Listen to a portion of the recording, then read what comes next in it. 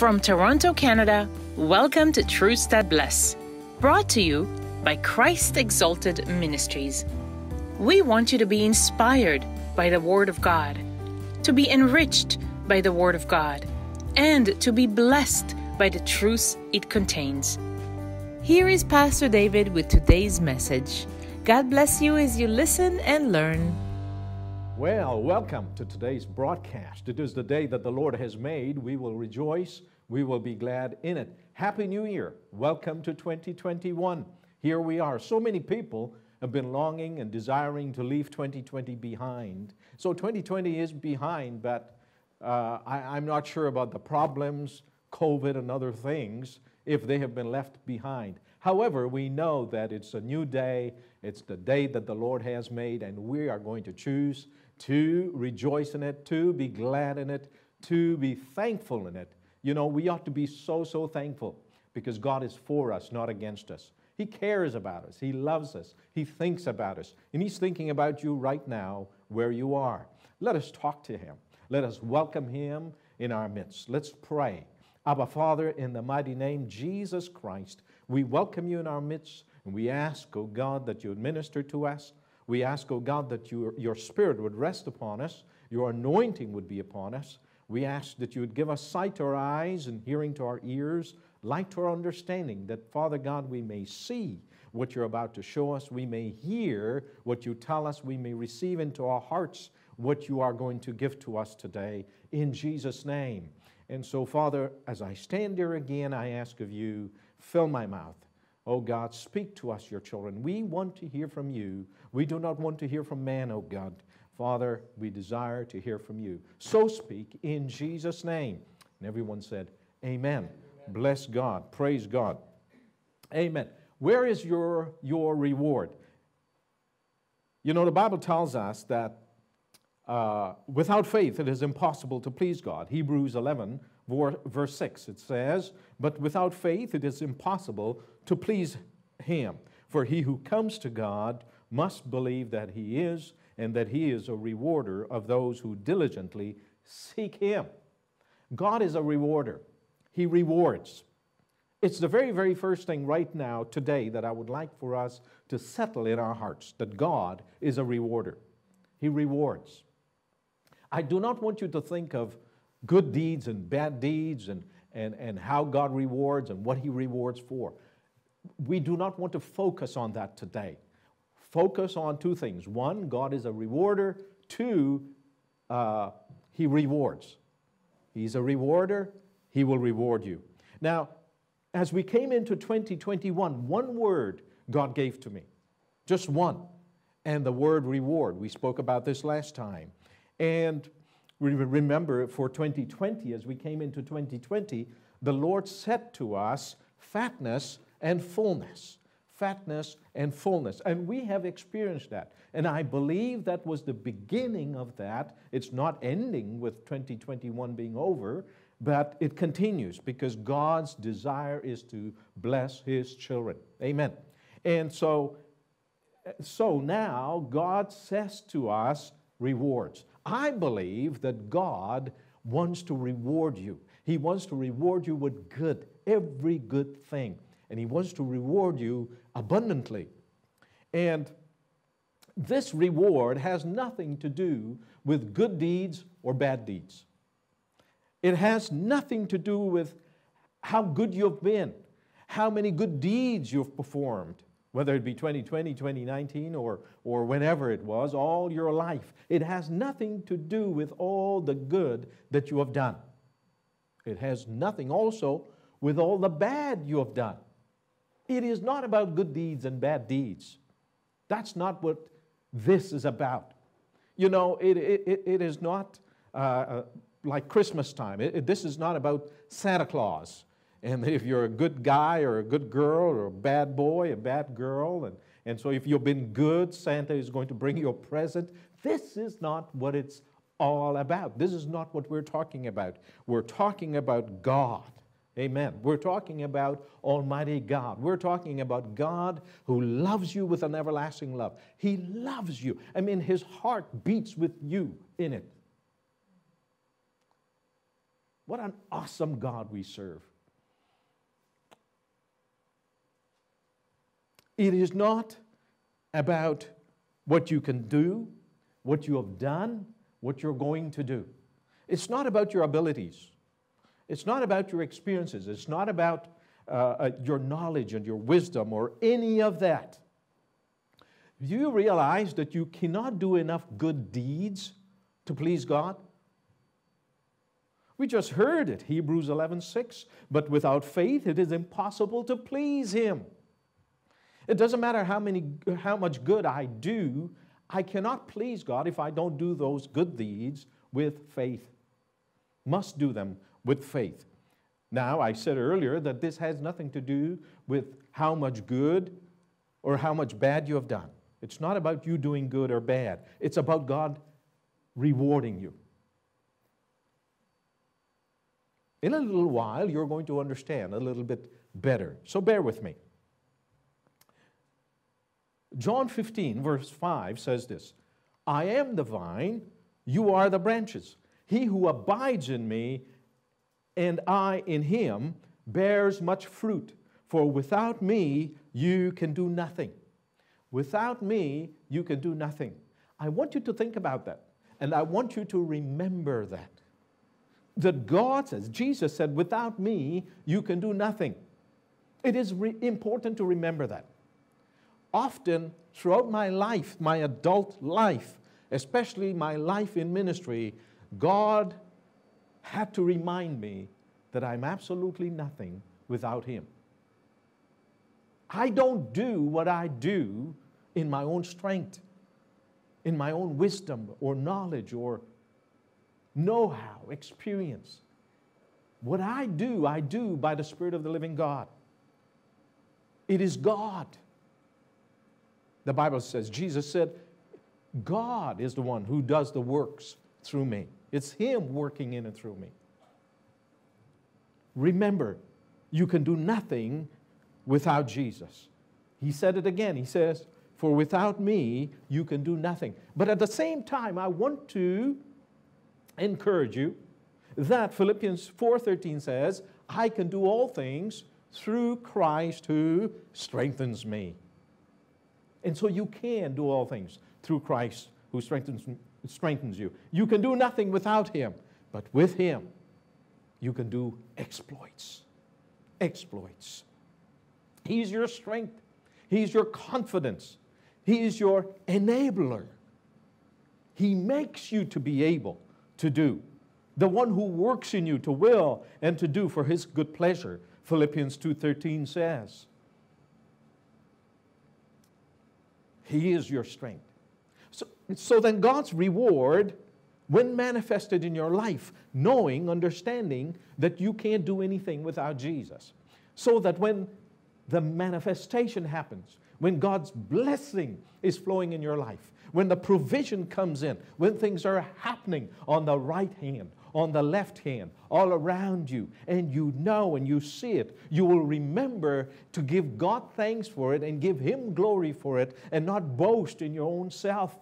Look at what I have done. Look at what I have accomplished. Look how good I've been.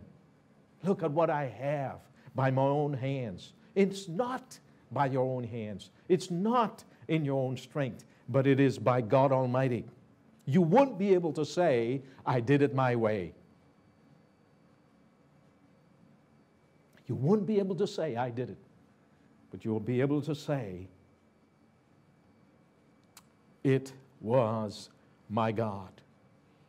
It is my God who is awesome, who is wonderful, who has given me the victory, who takes me and leads me into triumph, causes me to win every time.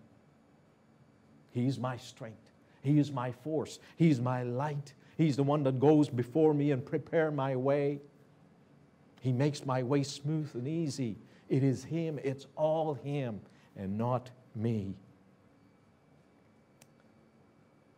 Ephesians 2, verse 8 and 9, it says this, for by grace you have been saved through faith, and that not of yourselves.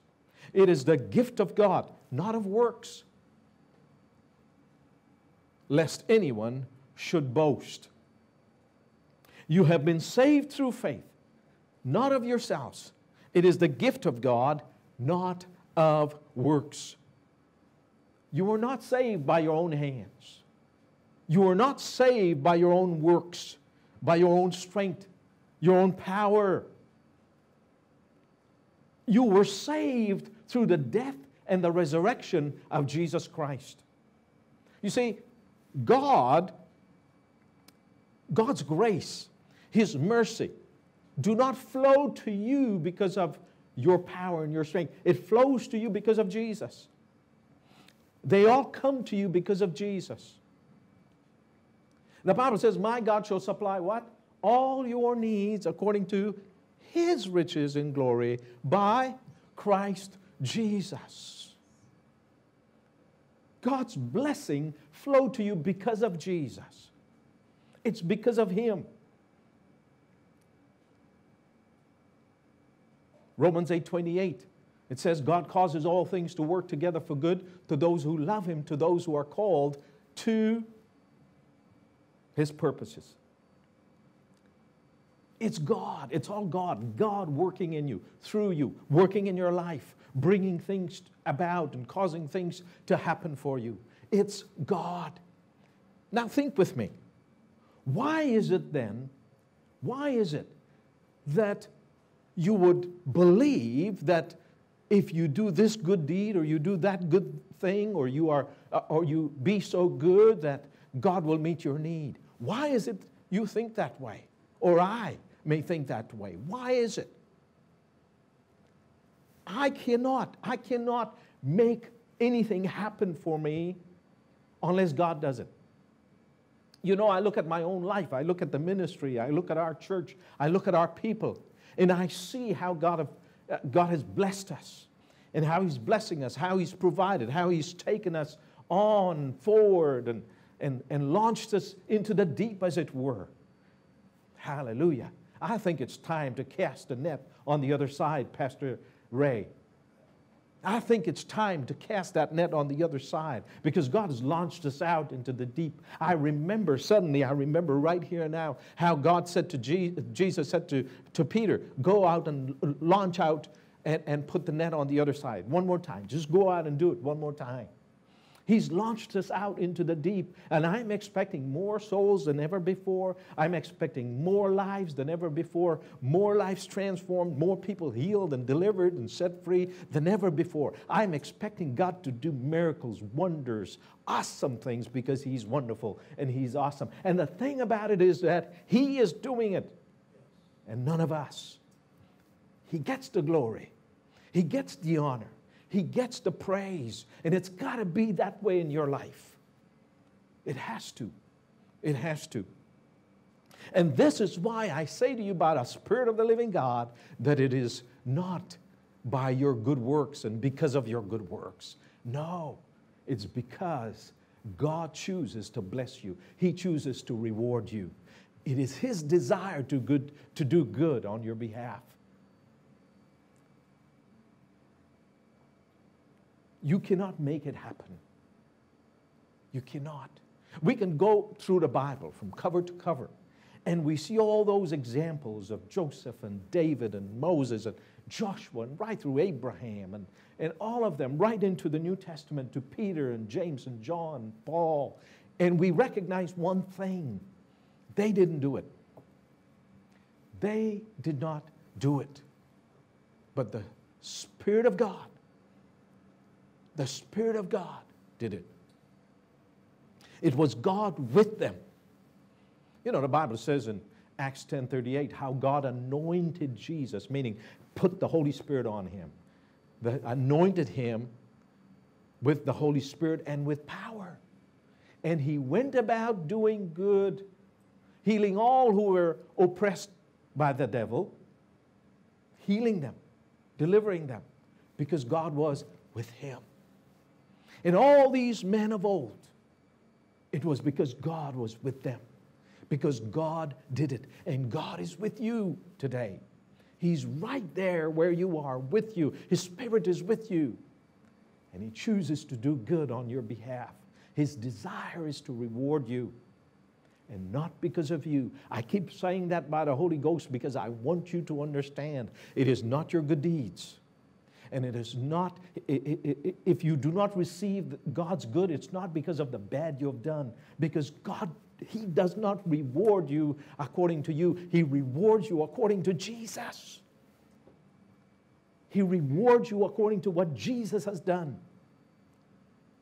Think of what I just said. It is not what you have done. You did not save yourself. You did not go to a cross, stretch your hands out and allow them to crucify you and shed your blood for your own self. Jesus did it. He did it. And because Jesus did it, God's grace abounds to you. His mercies are new every morning. His joy floods your soul. His strength is yours. His peace that passes all understanding belongs to you because of Jesus, not because of you. I'm sorry to tell you, it's not because of you. It's because of Jesus. Truly, I'm not sorry to tell you that. I'm happy to tell you that because it's truth, and we're here to give you truths that bless. Hebrews 10, verse 35 and 36. Therefore, do not cast away your confidence, which has great reward. Again, the Bible talks about reward. Do not cast away your confidence. What confidence? Your faith in God, your trust in God, your dependency on God, holding on to His hand, knowing that He will lead you, He will guide you, He will take you through any dark place, He'll bring you out of any deep place. He will take you to the top of the mountain. He will take you into good places. He'll bring you through. It continues, for you have need of endurance, so that after you have done the will of God, you may receive the promise. God keeps His promises, my brothers, my sisters. God keeps His promises. God is a rewarder. God rewards. He blesses. He keeps His promises. He is not man that He would lie. Please keep that in your mind. Remember, God is not man that He would lie. He doesn't lie. His word is truth. And what God says He'll do, He will do. And God has promised, I believe with all my heart, to reward us. We've come into a time, an era of rewards. If you will believe it, you will see it in your life. Because it's not according to your good deeds. It's according to your faith. Didn't Jesus say it so often, church? Didn't Jesus say it to so many people? Be it unto you according to your faith. Receive your sight according to your faith. According to your faith, let it be to you. According to your faith, according to your faith, according to how you believe. You will see the manifestation of God's rewards in your life because of your faith, because you believe, you believe, you believe. Hold on to His hands. Hold on to that confidence you have in Him. Do not let it go. I want to take you to Isaiah 40, and if you would turn your Bible there, it would help. Isaiah 40, we're going to read from verse 1 through 5, and then verse 10 and 11. Isaiah 40, verse 1 through 5. And it begins this way, God speaking to the prophet and saying these words to him, comfort, yes, comfort my people. Comfort, yes, comfort my people. Says your God. Speak comfort to Jerusalem and cry out to her that her warfare is ended, that her iniquity is pardoned, for she has received from the Lord's hand double for all her sins. Past tense, she has received from the Lord's hand double for all her sins. The voice of one crying in the wilderness. Where did we hear that before? About John the Baptist. They asked him who he was. He said he's a voice crying in the wilderness. Prepare the way of the Lord. Make straight in the desert a highway for our God. Every valley shall be exalted, and every mountain and hill brought low. The crooked places shall be made straight, and the rough places smooth. Hallelujah. The glory of the Lord shall be revealed, and all flesh shall see it together, for the mouth of the Lord has spoken. And look at this now, verse 10 and verse 11. Behold, the Lord God shall come with a strong hand, and his arm shall rule for him. Behold, his reward is with him. Let me read that again. Behold, his reward is with him. The question I asked in the beginning of this message is this: where is your reward? Here it is. His reward is with him. God's reward for you is with God. It's with God and will manifest in your life when you believe for it. And I believe, you believe.